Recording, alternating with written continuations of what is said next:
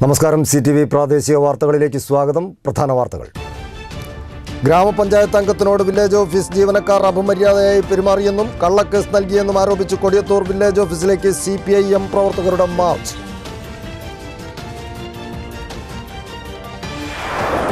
നിലപാടിലുറച്ച മാനേജ്മെന്റും തൊഴിലാളി സംഘടനകളും. കാലിക്കറ്റ് അള്ളി എസ്റ്റേറ്റിലെ തൊഴിൽ പ്രശ്നം സംബന്ധിച്ച് ലേബർ കമ്മീഷണർ വിളിച്ചു ചേർത്ത ചർച്ചയും പരാജയം.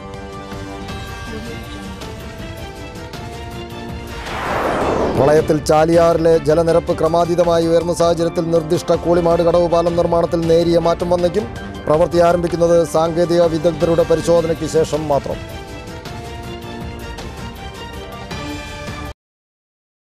വിശദമായ വാർത്തകളിലേക്ക്. കൊടിയത്തൂർ വില്ലേജ് ഓഫീസർ ഗ്രാമപഞ്ചായത്ത് അംഗത്തോട് അപമര്യാദയായി പെരുമാറിയതായും മെമ്പർക്കെതിരെ കള്ളക്കേസ് നൽകിയതായും ആരോപിച്ച് CPIM നേതൃത്വത്തിൽ കൊടിയത്തൂർ വില്ലേജ് ഓഫീസിലേക്ക് മാർച്ച് നടത്തി. CPIM ജില്ലാ കമ്മിറ്റി അംഗം E. രമേശ് ബാബു മാർച്ച് ഉദ്ഘാടനം ചെയ്തു.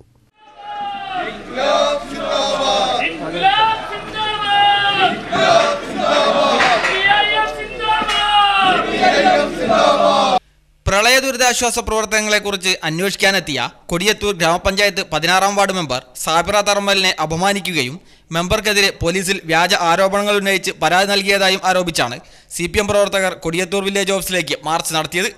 ഈ മാസം 15 നടന്ന സംഭവത്തിൽ വില്ലേജ് ഓഫീസർ പരാതി നൽകിയത് 18-നാണെന്നും ഇത് മറ്റു പലരും സംഭവത്തിൽ ഇടപെട്ടതിന് തെളിവാണെന്നും സമരക്കാർ പറഞ്ഞു. വാർഡ് മെമ്പറോട് വില്ലേജ് ഓഫീസിലെ താൽക്കാലിക ജീവനക്കാരി വളരെ പരുഷമായി പെരുമാറുകയാണ് ഉണ്ടായതെന്നും CPM നേതൃത്വം പറയുന്നു. വില്ലേജ് ഓഫീസർ ദുരിതബാധിതരെ കാണാനോ ദുരിതബാധിത പ്രദേശങ്ങൾ സന്ദർശിക്കുകയോ ചെയ്യാതെ കാരാട്ട്, ചെറുവാടി, സൗത്ത് കൊടിയത്തൂർ, കാരക്കുറ്റി എന്നീ പ്രദേശങ്ങളിലെ ദുരിതബാധിതർക്ക് നൽകേണ്ട കിറ്റുകളും മറ്റും യഥേഷ്ടം വെള്ളം കയറാത്ത പ്രദേശങ്ങളിൽ വിതരണം ചെയ്തതായും CPM കൊടിയത്തൂർ ലോക്കൽ കമ്മിറ്റി ആരോപിക്കുന്നു. കൊടിയത്തൂർ അങ്ങാടിയിൽ നിന്ന് ആരംഭിച്ച മാർച്ചിൽ നിരവധി പേരാണ് പങ്കാളികളായത്. വില്ലേജ് ഓഫീസിന് മുമ്പിൽ മാർച്ച് പോലീസ് തടഞ്ഞു.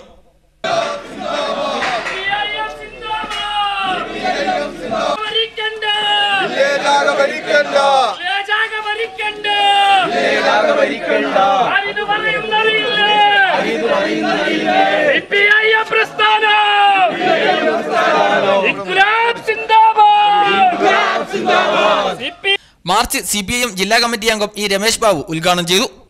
വില്ലേജ് ഓഫീസർ ആണെങ്കിൽ എങ്ങോട്ടും പോയതായിട്ട് ഒരു കാര്യം പറയുന്നില്ല. വില്ലേജ് ഓഫീസർ എല്ലാ വില്ലേജ് ഓഫീസർമാരും ഇങ്ങനെയായിരുന്നില്ല. യഥാർത്ഥത്തിൽ പരാതി നിങ്ങൾക്കെതിരായി ഞങ്ങളാണ് ഉന്നയിക്കേണ്ട. ഈ കാര്യത്തിൽ വസ്തുനിഷ്ഠമായി കാര്യം പഠിക്കാനും കാര്യങ്ങൾ മനസ്സിലാക്കാനും തയ്യാറാകാതെ ഇങ്ങനെ ജനപ്രതിനിധികൾക്ക് നേരെ കുതിര കയറുക. നിങ്ങളൊരു കാര്യം മനസ്സിലാക്കണം, ജനപ്രതിനിധി തന്നെയാണ്. തെരഞ്ഞെടുക്കപ്പെട്ട് വന്ന ആളുകളാണ് അവർ. പക്ഷെ തെരഞ്ഞെടുക്കപ്പെട്ട മെമ്പർക്ക് ഏത് സ്ഥലത്തും അതിൻ്റേതായ അംഗീകാരമുണ്ട്. നാസർ കൊളായി അധ്യക്ഷനായി. ഗ്രാമപഞ്ചായത്ത് president CTC Abdulla, Johnny Edassery, V. Wasif, Girish Karakutty തുടങ്ങിയവർ സംസാരിച്ചു. CTV പ്രാദേശിക വാർത്ത മുക്കം. കൊടിയത്തൂർ വില്ലേജ് ഓഫീസിൽ ആവശ്യത്തിന് ജീവനക്കാരില്ലാത്തത് ദുരിതമാവുന്നു. ഇതോടെ പ്രളയവുമായി ബന്ധപ്പെട്ട വിവിധ ആവശ്യങ്ങൾക്കായെത്തുന്ന നിരവധി പേരാണ് ആവശ്യങ്ങൾ നിവർത്തിക്കാനാവാതെ തിരിച്ചു പോകുന്നത്. ഉള്ള ജീവനക്കാർ യഥാസമയം ഡ്യൂട്ടിക്ക് എത്തുന്നില്ലെന്നും പരാതിയുണ്ട്. ഇക്കഴിഞ്ഞ പ്രളയത്തിൽ ഏറ്റവും അധികം ദുരിതം ബാധിച്ച പഞ്ചായത്തുകളിലൊന്നാണ് കൊടിയത്തൂർ. ചാലിയാറും ഇരുവഴിഞ്ഞയും കരകവിഞ്ഞതോടെ 1000-ഓളം വീടുകൾ വെള്ളത്തിനടിയിലായി.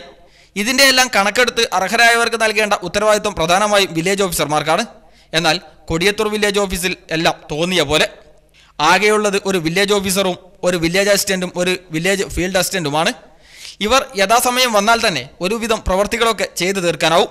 പക്ഷേ വില്ലേജ് ഓഫീസർ കഴിഞ്ഞ വ്യാഴാഴ്ചയും ശനിയാഴ്ചയും വില്ലേജ് ഓഫീസിൽ എത്തിയിട്ടില്ല. ഇതോടെ നിരവധി പേരാണ് വിവിധ ആവശ്യങ്ങൾക്കായി വില്ലേജ് ഓഫീസിലെത്തി മടങ്ങിപ്പോകുന്നത്. വ്യാഴാഴ്ച ഒരു വരുമാന സർട്ടിഫിക്കറ്റ് വാങ്ങാൻ വേണ്ടി വന്നത്. അപ്പോൾ അന്നേരം ഓഫീസറില്ല.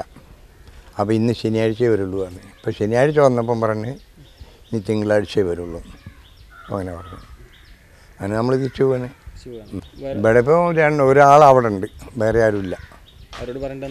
അവരോട് ഇപ്പോൾ പറഞ്ഞപ്പോൾ ഇങ്ങനെ ഇനി തിങ്കളാഴ്ച വരുള്ളൂ പറഞ്ഞു. അതെ, നമ്മളെ പണി നമ്മൾ ഒഴിവാക്കാതിരിക്കാൻ പറ്റുമോ? കുട്ടികളുടെ കാര്യമല്ലേ. അപ്പോൾ അതിനോട് സർട്ടിഫിക്കറ്റ് വേണമെന്ന് ക്ലാസ് എന്ന് പറഞ്ഞപ്പോൾ അതിനോട് പോകുന്നു. ഞാൻ കൈവശ സർട്ടിഫിക്കറ്റ് വാങ്ങാൻ വേണ്ടിയിട്ട് വന്നതായിരുന്നു.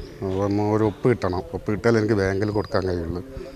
അത്യാവശ്യമായിട്ടൊരു പ്രശ്നമാണ്. അപ്പം ഇവിടെ വന്നപ്പം സാറില്ല. ചോദിച്ചപ്പോൾ പറഞ്ഞ് താലൂക്കിൽ പോയിട്ടുണ്ടെന്ന് പറഞ്ഞു. പിന്നെ വേറെ ഒന്നും ഇപ്പോൾ നമ്മളെന്ത് ചെയ്യാൻ പറ്റും? ഓരോ ചെയ്യേണ്ട ഒപ്പ് ഓരോ തന്നെയല്ലേ ചെയ്യേണ്ടത്. നമ്മൾ ചെയ്തിട്ട് കാര്യമില്ലല്ലോ. തിങ്കളാഴ്ച ഉണ്ടാവുന്ന പറഞ്ഞ് തിങ്കളാഴ്ച ഉണ്ടാവുകയായിരിക്കും. അല്ല ഇപ്പം എന്ത് ചെയ്യുന്നത്? പല ആവശ്യങ്ങൾക്കുമായി എത്തുന്നവരെ നടത്തിക്കുന്ന കാര്യത്തിലും ഒട്ടും പിന്നിലല്ല ജീവനക്കാർ. ഞാനൊരു ഫോമിൽ ഫില്ല് ചെയ്യാൻ വേണ്ടി വന്നായിരുന്നു. അപ്പോൾ ഇവിടെ വന്നപ്പം വില്ലേജ് ഓഫീസർ ലീവാണ്, തിങ്കളാഴ്ച വരാനാണ് പറഞ്ഞത്. 5-6 മാസമായി. അപ്പോൾ പ്രളയത്തിലൊന്നും വീടൊക്കെ മൊത്തം പോയതാണ്. വീട്ടിൽ മൊത്തം വെള്ളം കയറിയാണ്. സാധനങ്ങളൊക്കെ ചെന്നപ്പം ഓല് ഇങ്ങനെയാണ് പറയുന്നത്, ഇത് തെറ്റി ചെല്ലാനാണ് പറയുന്നത്. അപ്പോൾ ഇവിടെ വന്ന് നോക്കുമ്പോൾ ഇവിടെ ആളില്ല, പഞ്ചായത്തിൽ പ്രിൻ്റർ കേടാണ് പറഞ്ഞാണ് തിരിച്ചു വിട്ടത്. കുറേ ദിവസമായി ഞാൻ നടക്കണം. ഇന്ന് തിങ്കളാഴ്ച വരാനാണ് പറയുന്നത്. പഞ്ചായത്ത് ചെന്നപ്പം ഉച്ചശേഷം എല്ലാം പറഞ്ഞു.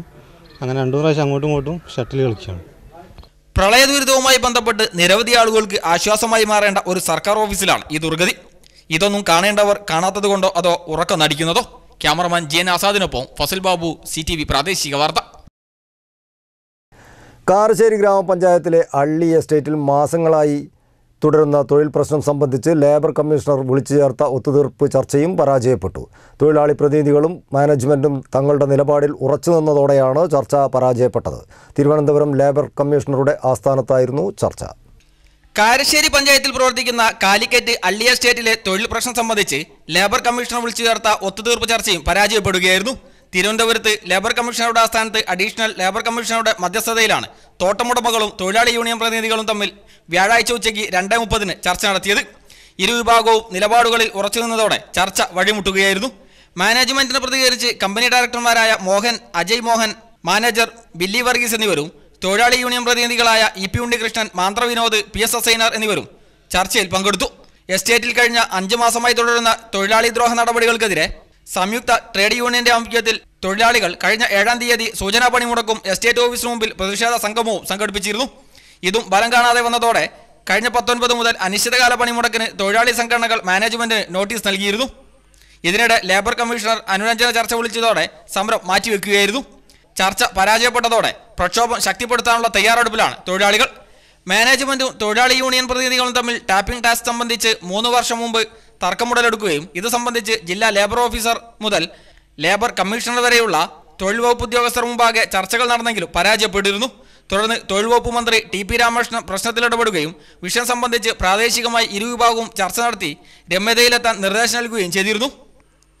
ഇതേ തുടർന്നാണ് ബ്ലോക്കുകളിലെ ടാപ്പിംഗ് ടാസ്ക് 330 നിശ്ചയിച്ച് യൂണിയൻ ഭാരവാഹികളും മാനേജ്മെന്റ് പ്രതിനിധികളും ധാരണയിലെത്തുകയും 3 വർഷമായി സൗഹൃദാന്തരീക്ഷത്തിൽ സ്ഥാപനം പ്രവർത്തിച്ചു വരികയുമായിരുന്നു.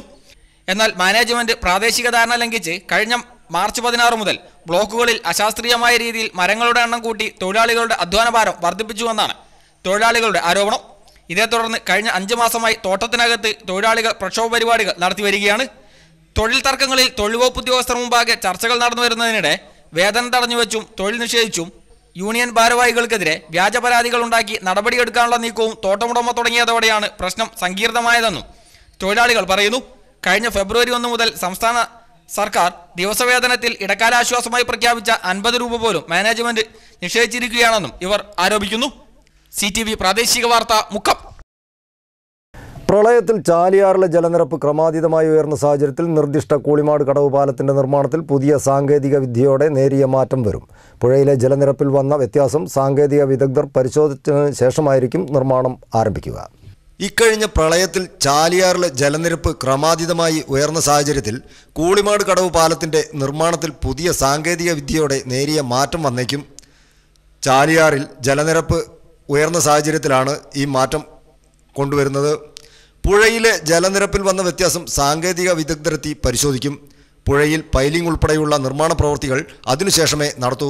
പുഴയിൽ പൈലിംഗ് നടത്തുന്നതിന് മുന്നോടിയായി തെങ്ങുതടികൾ ഉപയോഗിച്ച് നിർമ്മിച്ച ഐലൻഡും തകർന്നു പോയിരുന്നു. 2000-ലേറെ തെങ്ങുതടികൾ ഐലൻഡ് നിർമ്മാണത്തിനായി ഇവിടെ എത്തിച്ചിരുന്നു. ഒട്ടേറെ തടികൾ പ്രളയത്തിൽ ഒലിച്ചു പോയിട്ടുമുണ്ട്. ഐലൻഡ് നിർമ്മിച്ച് പൈലിംഗ് നടത്തുന്നതിന് പകരം മറ്റൊരു സാങ്കേതിക വിദ്യ ഉപയോഗിക്കുന്നതിനെക്കുറിച്ചും ആലോചിക്കുന്നതായി പൊതുമരാമത്ത് വിഭാഗം ഉന്നത ഉദ്യോഗസ്ഥർ പറഞ്ഞു. വരും കാലങ്ങളിൽ പുഴയിലെ ജലവിധാനം ഉയരാനുള്ള സാധ്യത കണക്കാക്കിയാണ് പാലത്തിൻ്റെ നിർമ്മാണ പ്രവൃത്തി നടത്തുക. പാലം നിർമ്മാണം മുടങ്ങാതെ തുടരും. സാങ്കേതിക വിദഗ്ധരും ഉന്നത ഉദ്യോഗസ്ഥരും അടുത്തയാഴ്ചയോടെ പരിശോധനയ്ക്കെത്തും. കോഴിക്കോട്, മലപ്പുറം ജില്ലകളെ ബന്ധിപ്പിക്കുന്നതിന് ചാലിയാറിലെ കൂളിമാട് കടവിൽ പാലം നിർമ്മിക്കുന്നതിന് കിഫ്ബിയിൽ ഉൾപ്പെടുത്തി 25 കോടി രൂപയാണ് അനുവദിച്ചത്. 36.20 മീറ്ററിൻ്റെ 7 സ്പാനുകളിലായി 254 മീറ്റർ നീളവും ഇരുവശങ്ങളിലും 1.5 മീറ്റർ വീതിയിൽ നടപ്പാതയും ഉൾപ്പെടുന്ന പാലത്തിന് 11 മീറ്റർ വീതിയാണ് ഉണ്ടാവുക.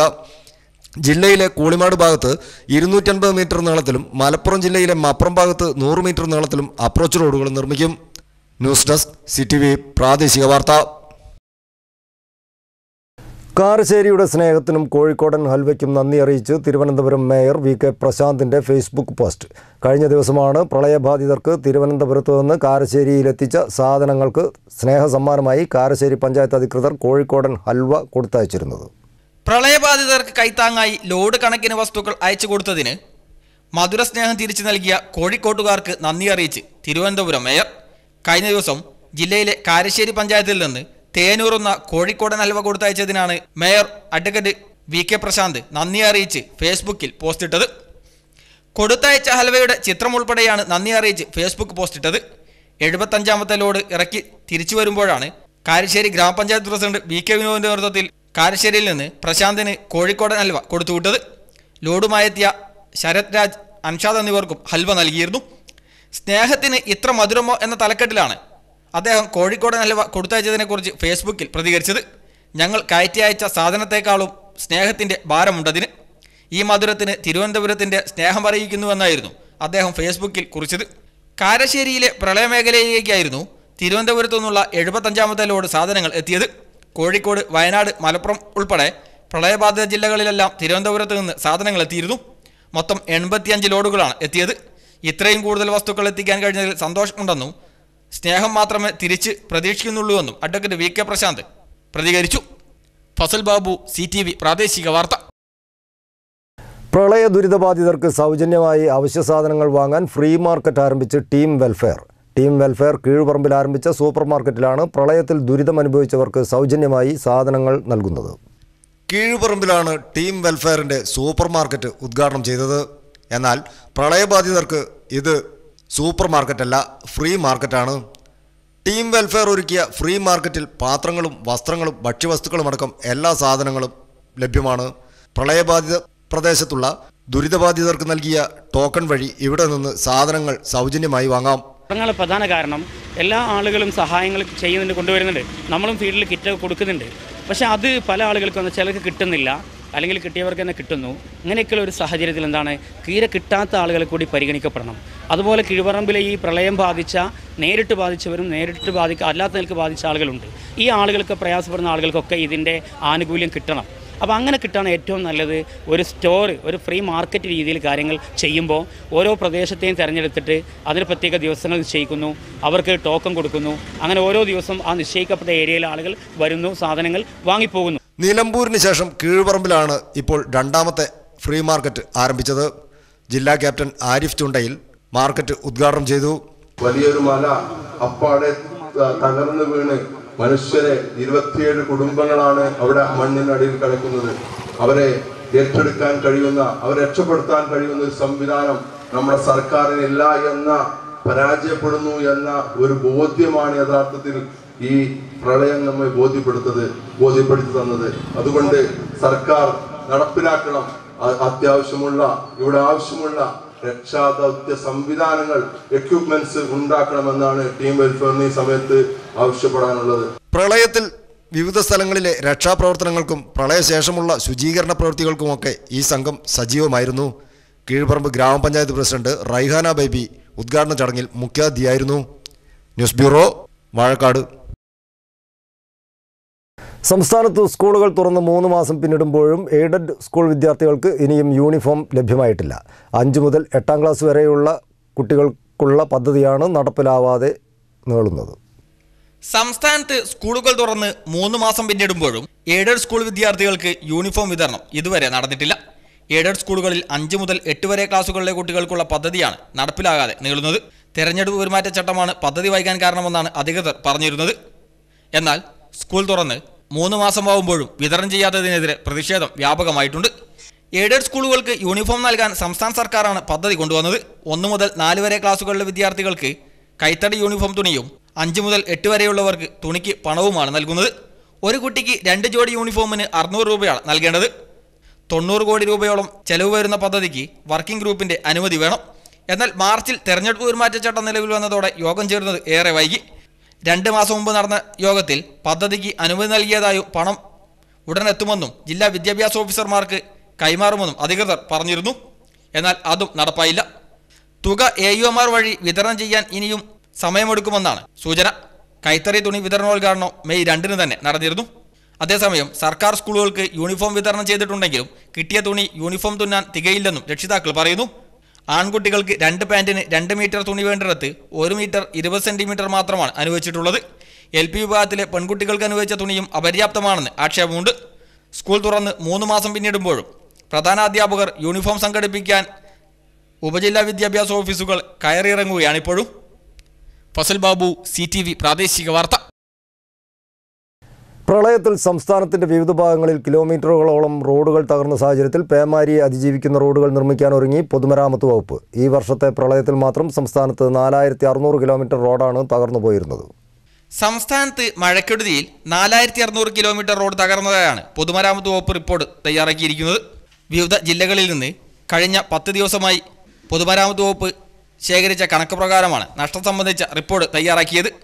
പൊതുമരാമത്ത് വകുപ്പിൻ്റെയും ദേശീയപാത ഡിവിഷൻ്റെയും അധീനതയിലുള്ള റോഡുകളിൽ പലതിൻ്റെയും കേടുപാടുകൾ തീർക്കുന്ന പ്രവൃത്തി ഇതിനോടകം തുടങ്ങിയിട്ടുണ്ടെങ്കിലും പ്രളയത്തെ അതിജീവിക്കുന്ന പുതിയ സാങ്കേതിക വിദ്യ ഉപയോഗിച്ചുള്ള റോഡ് നിർമ്മാണം വ്യാപകമാക്കാനാണ് പൊതുമരാമത്ത് വകുപ്പിൻ്റെ തീരുമാനം. പൊതുമരാമത്ത് വകുപ്പിന് കീഴിൽ 3900 കിലോമീറ്ററും ദേശീയപാതയിൽ 650 കിലോമീറ്ററും റോഡ് തകർന്നിട്ടുണ്ട്.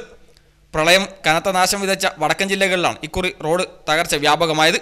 മലപ്പുറം ജില്ലയിൽ 420 കിലോമീറ്ററും വയനാട് ജില്ലയിൽ 400 കിലോമീറ്ററും റോഡുകൾ തകർന്നിട്ടുണ്ട്. ഇവയടക്കം റോഡുകളുടെ അറ്റകുറ്റപ്പണി നടത്തി ഗതാഗത യോഗ്യമാക്കാൻ നേരത്തെ തന്നെ വകുപ്പ് നിർദ്ദേശം നൽകിയിരുന്നു. റോഡ് തകർന്ന പ്രദേശങ്ങളിൽ പൊതുമരാമത്ത് വകുപ്പ് എഞ്ചിനീയർമാർ ക്യാമ്പ് ചെയ്ത് നടപടിയെടുക്കാനാണ് നിർദ്ദേശം.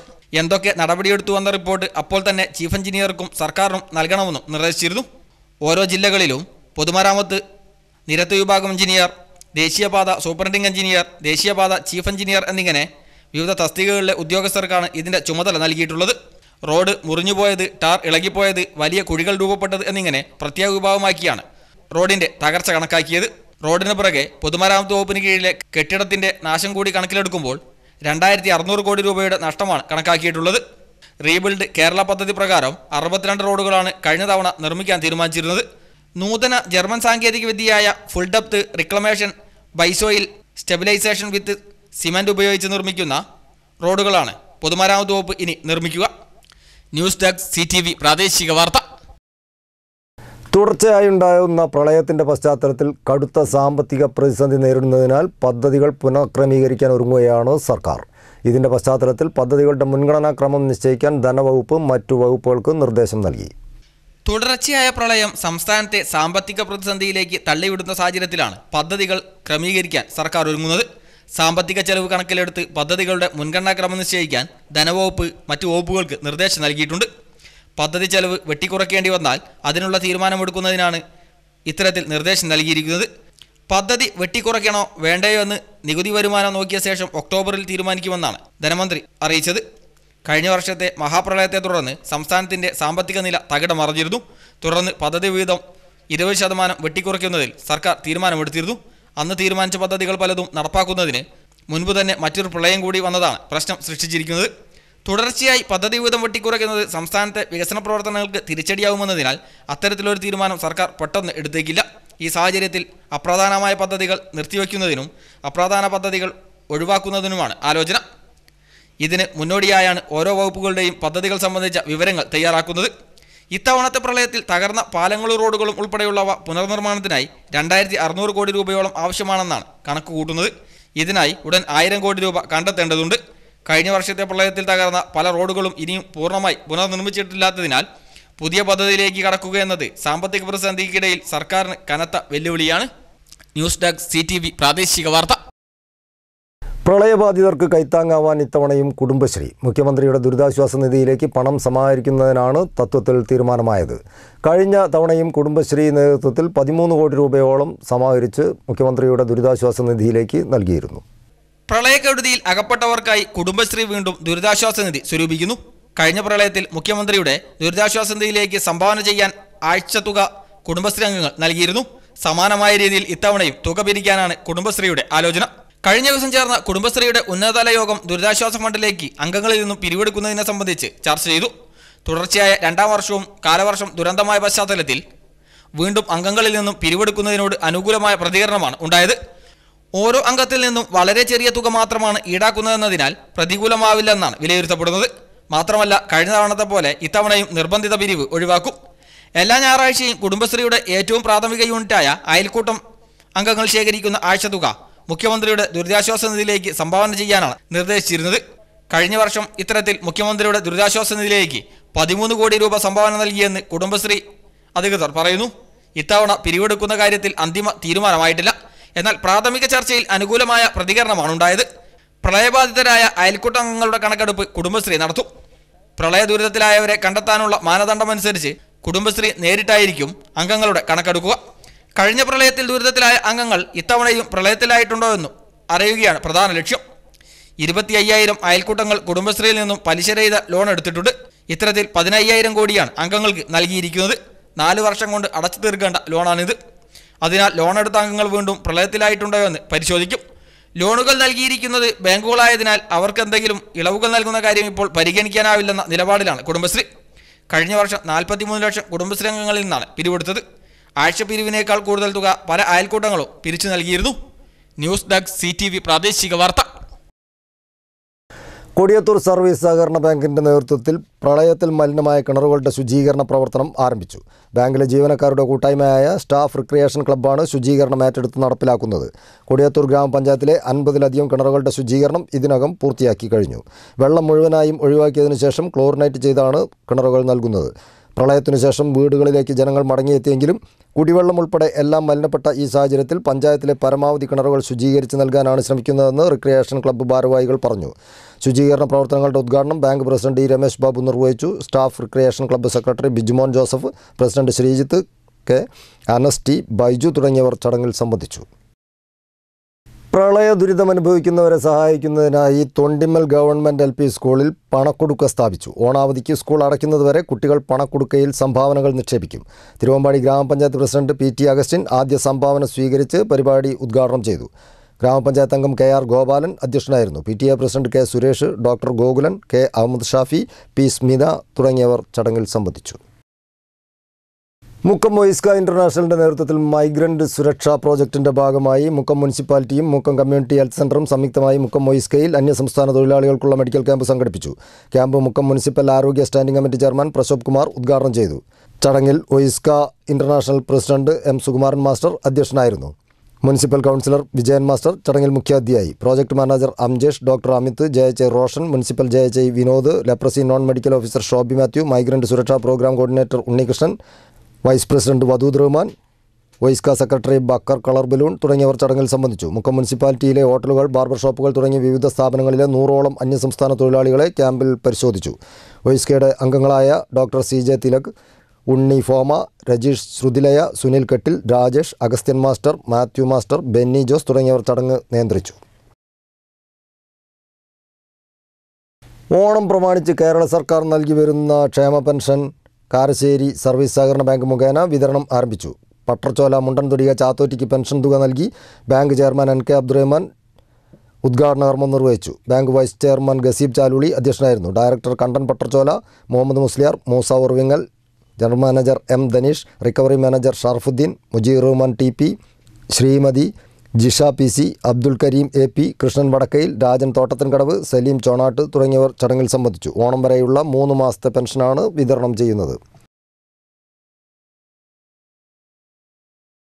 അവസാനമായി പ്രധാന വാർത്തകൾ ഒരിക്കൽ കൂടി.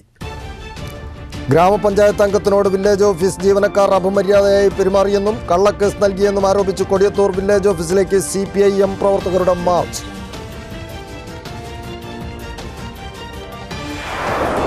നിലപാടിലുറച്ച മാനേജ്മെന്റും തൊഴിലാളി സംഘടനകളും. കാലിക്കറ്റ് അള്ളി എസ്റ്റേറ്റിലെ തൊഴിൽ പ്രശ്നം സംബന്ധിച്ച് ലേബർ കമ്മീഷണർ വിളിച്ചു ചേർത്ത ചർച്ചയും പരാജയം.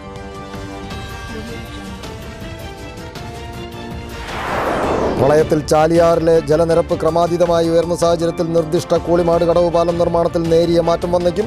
പ്രവൃത്തി ആരംഭിക്കുന്നത് സാങ്കേതിക വിദഗ്ധരുടെ പരിശോധനയ്ക്ക് ശേഷം മാത്രം.